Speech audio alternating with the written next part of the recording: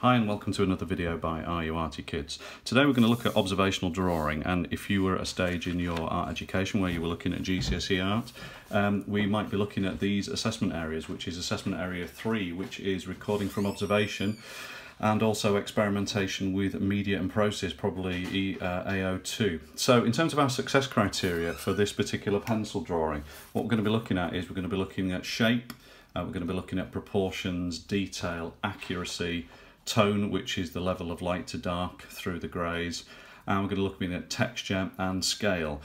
So what I've got is a couple of resources here. So we've got the Custard Cream, the Humble Custard Cream, which is fantastic from a drawing point of view because it's got great impact.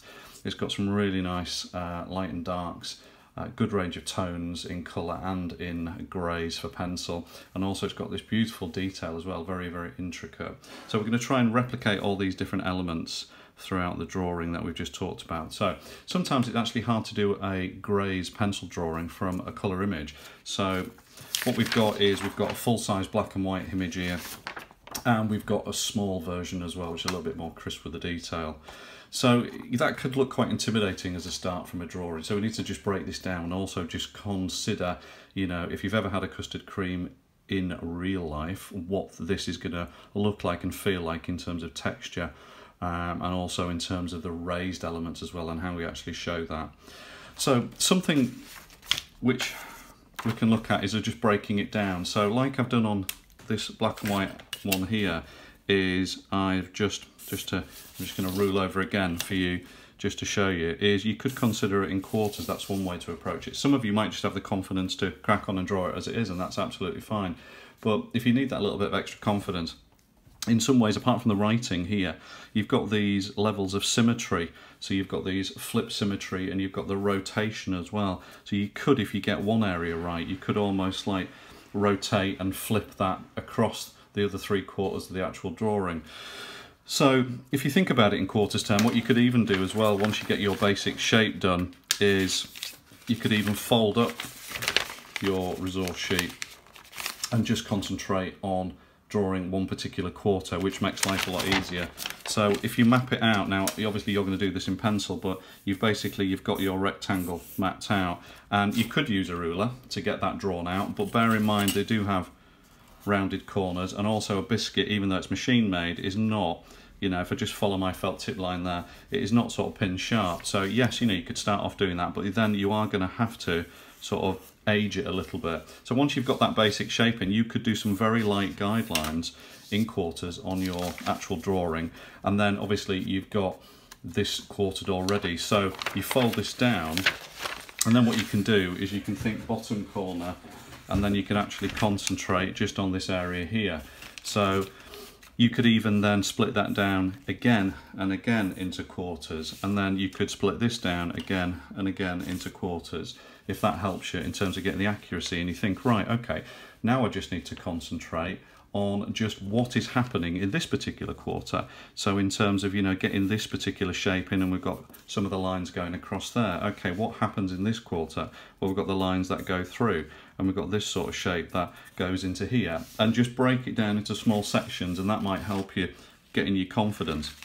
The other thing I want to say about this drawing is the fact that all of the detail area is raised. So if we think about the biscuit itself, if we think about it as having the top layer of biscuit, and then we have almost like the cream element, and then we have the other top area of biscuit, and we're looking at it from a side view here, this is the main element of the biscuit itself, but all this lovely detailing here is actually raised up. So if we're looking at it from a side here, all of this would be raised. So if you've got that raised, you've got to think about how you're going to actually shade that with tone. If we accentuate that into almost a hump, where that meets the actual plane of the biscuit itself, so if we were looking at any of this detail, imagine this is the raised part here, this is going to be where that raised part hits the flat plane, which is going to be your dark shading, again here, and this is closer to your light source. So this is going to be your lightest part of your grey shading, and then this is where we're going to need our light grey tones nice and smooth. So you're going to have to get what we refer to as the gradiated shading technique of going light and dark. Now obviously I can't do that with a pen, but if I just show you, this is the sort of smooth shading we need to get from where we press really hard with whatever you're working with, even if it's just a HB press really hard, and then without taking your pencil off, try and get that really smooth, light to dark. So, you know, and obviously if you've got any striping in it like there, go back up the line, go back down up the line. And you can see I'm holding my pencil a little bit further back because what I want is the side of the pencil rather than holding it in a traditional tripod grip, which is maybe what you might write with in a lesson, which is, yes, lots of control, lots of tension in the hand, but it's upright and it's scratchy. And well, if we hold it further back, we can see the side of the pencil nice and smooth. It's going to help you with that shading technique. So we don't want this, yeah, we don't want to see texture. We don't want to see hatching and cross-hatching or stipple or squiggle. We want to see really smooth, really nice gradated shading, and that's what's going to be needed to raise those particular areas there. A couple of other little techniques we can look at is, obviously, once you've got that into quarters, then we've got to remember the fact that we've got this custard cream lettering in here as well. So there is an arc on there, so if we just actually draw this on with my marker, you'll see contained within this diamond, the arc is really nice and parallel, so it's equidistant with the lettering, just like obviously like a train track doesn't meet. Yeah, this is nice and parallel, so going within this inner diamond, and then you can space out. And if you're thinking, well, how am I going to space out to make that fit? Well, on the bottom where that intersection goes, you've got the E. So I would actually draw the E in first, and then the T of custard is actually intersecting the top line there, and then get your letters to come off from that side. Okay, last thing I want to say is just about the way that the letter formations, the diamond and the detailing are drawn. If I just draw this with a marker and just show you what we don't want, so if we get a nice little filigree there, this is what we don't want. Yeah, we don't want single line, because if you look at it, and you were to feel this from a physical point of view with a biscuit, this would be a ridge, a thick ridge, yeah? And we can see that, and we just talked about that with shading. So what you're going to have to do is, if you're doing it, yes, you can draw it like that, but then what you're going to have to do is double thickness everything. Yeah, double thickness everything. So the diamonds, double thickness lines. So C for custard, obviously it wants bubbling, double thickness. Because obviously what you need to do then is blend your tone either side of these, because we don't have outlines in real life. We have edges, we have definition between one thing and another. So if this was a ridge of the diamond, yes, draw it in double thickness like that, just like you can see above. But then obviously what we need to do is we need to blend away.